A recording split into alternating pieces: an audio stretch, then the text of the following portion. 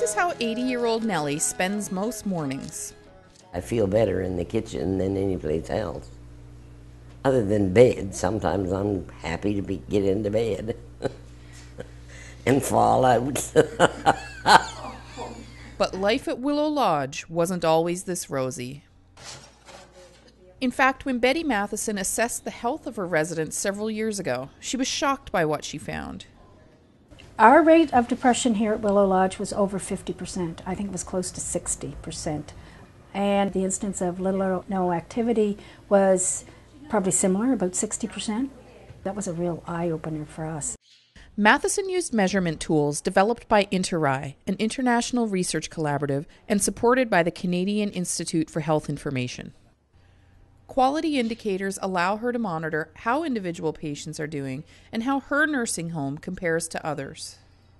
We know that there is a lot of depression among the elderly, and a lot of that comes from losing their family, losing their friends, outliving their so-called usefulness.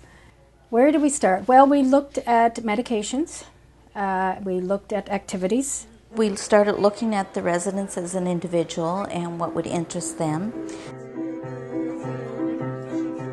If a resident is lashing out or is upset, why are they upset? What's causing that behavior? Is it because they're not getting enough attention, so therefore they're lonely? And lots of times that's all it is. We have a couple of staff that bring their dogs to work every day.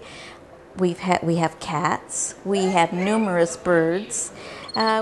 We have sweet treat and tea on Friday afternoons where we break out the china cups. And now Nellie does the baking for it. Without the data and quality indicators, Matheson says they would never have known what they were dealing with. Getting all this information and then doing something about it and then seeing the results getting better is just a wonderful experience.